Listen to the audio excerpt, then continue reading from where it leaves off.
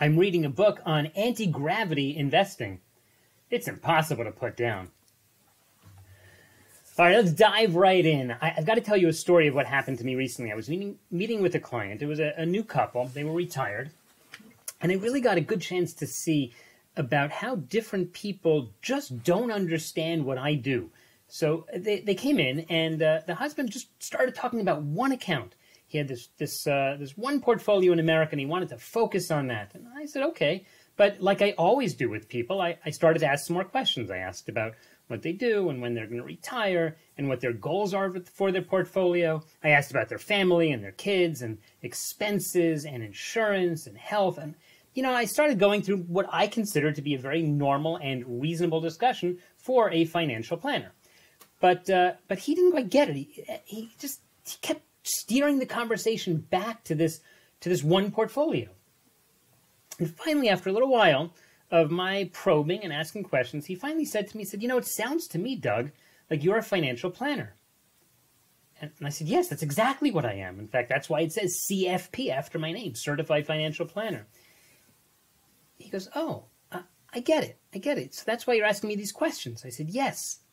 And then all of a sudden, his whole demeanor changed. And what I realized was he had actually never spoken before to a financial planner, which was a little bit unusual, I think.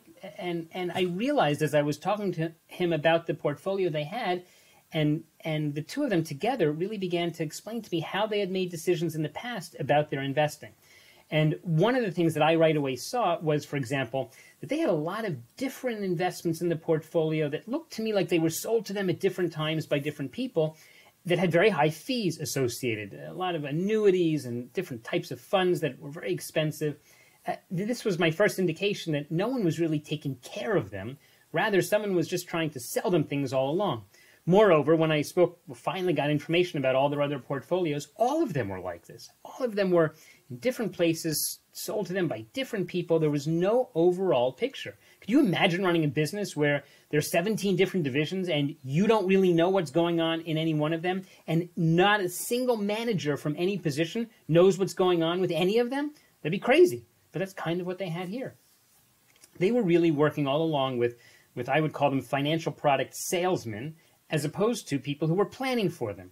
Now, salesmen may have a real useful position in the world of finances, because sometimes people just want to buy a something. They want to buy a specific type of investment, and so they need a salesman who can explain to them what it's all about and who can set them up with it. It's just not what I do. And it became clear after a while to this guy, and his wife actually, but he was the one who was really more hesitant in the beginning. It became clear to him after a while all the benefits of actually working with someone who really understands your situation, because we were able to open up a lot more information about what's going on with him. So although they were initially cautious, the fact that the questions I asked all of a sudden began to open up new possibilities for them. And I'll tell you something.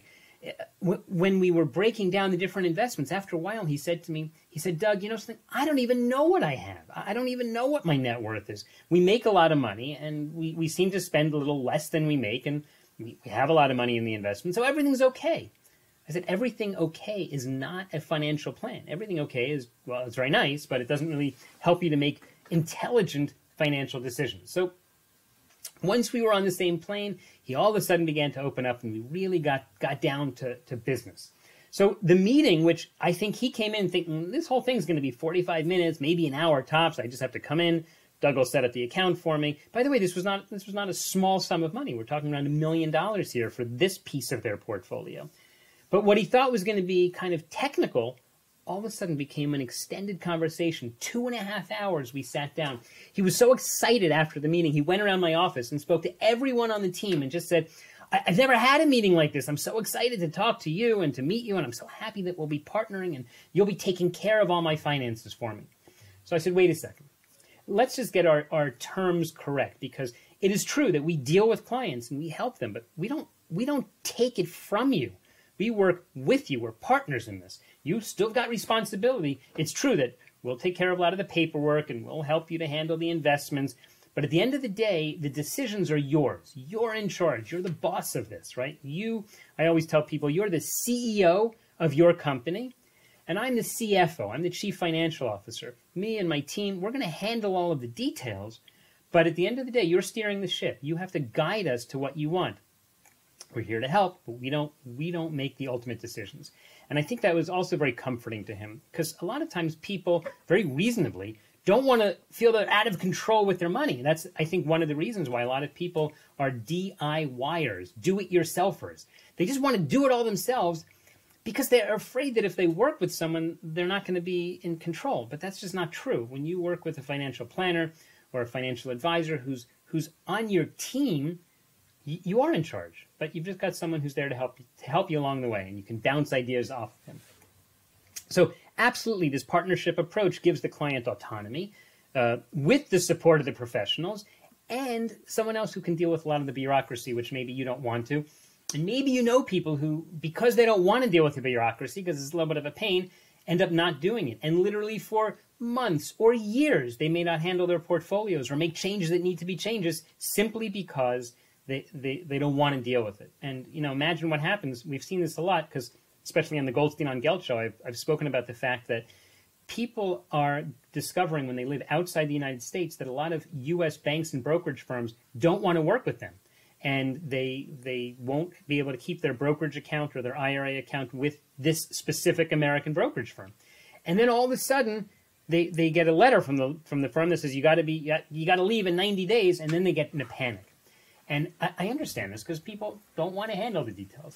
And that's why when you go step by step and you just find a company that you feel you have a connection with, and what does that mean? It means that there's a person who really is going to take care of you, or a team that'll take care of you, not some 1-800 number that you have to call and hope that the guy is in America who you're talking to, who even understands what you're talking about.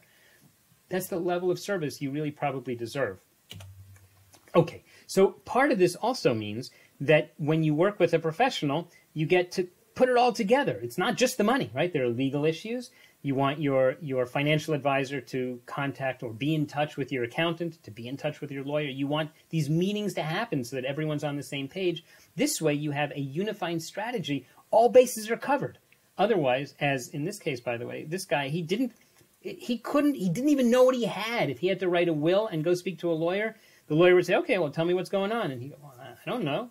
But isn't it nice that he could now turn to his financial advisor who's begun to put everything together for him? Or imagine dealing with an accountant, and the accountant says, well, give me your 1099s and your December statements from all your accounts.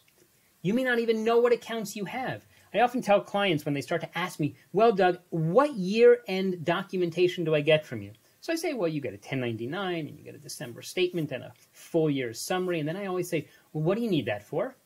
And they say, well, I've got to give that to my accountant.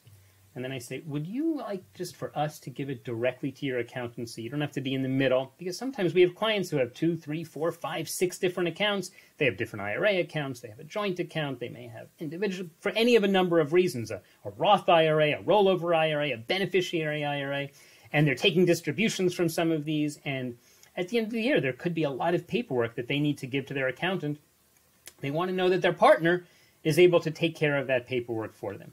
And all of a sudden they go, you mean you can just do that? I don't have to be in charge of this? And I go, yeah. I said, listen, you hire your accountant. You have to make sure that he does the work for you. But just send us both an email to be in touch with each other, and we'll be happy to work as your professional team. And, of course, that means that we work together.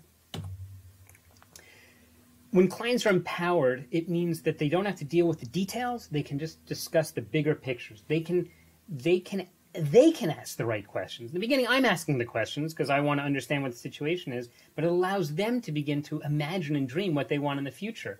They get a little bit of a benefit of a professional who's dealing with a lot of people. And at the end of the day, and with this couple, it was just so funny to see the weight that was lifted off their shoulders once they began to understand, you know, that we were there to help them out. And it was funny. The husband said, you mean you'll call me about making investment decisions? And I said, yes. He said, and you'll talk to me about the overall plan? I said, yes. And all of a sudden he realized it wasn't all resting on him, which, by the way, for a lot of people is important also because they're afraid what happens if they get sick or if they die. Who's going to take care of their spouse and their children? And they liked knowing that they had a partner in all of this. Everything today we've discussed is certainly not a specific investment. None of this is specific investment advice, but my advice is that make sure you have a good team that's working with you, because if you do, everything that you do is going to be so much easier. And that, of course, leads me to thanking my great team. I want to thank my producer, Joseph Goldstein, my chief engineer, Steve Stewart, and I want to thank you for joining me. I'm Doug Goldstein, the host of the Goldstein on Geld Show, the personal finance show for people living in Israel.